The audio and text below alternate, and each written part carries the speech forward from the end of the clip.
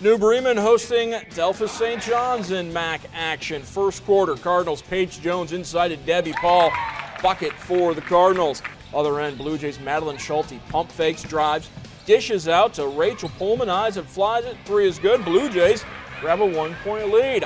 More from St. John. Schulte over to Rebecca Fisher from behind the arc, hits the three, 6-2 St. John's in front. And then the Cardinals take over. Jane Holman goes inside. Paul spins and gets the bucket, and Debbie Paul just getting started. Later, she drives, misses, but gets her own rebound, gets the putback up and in. 7-6 New Bremen leading St. John's. And then Jones, the good entry pass to Paul, goes off glass. 9-6 New Bremen leading. And then Cardinals, Holman misses, but Paul is there for the putback.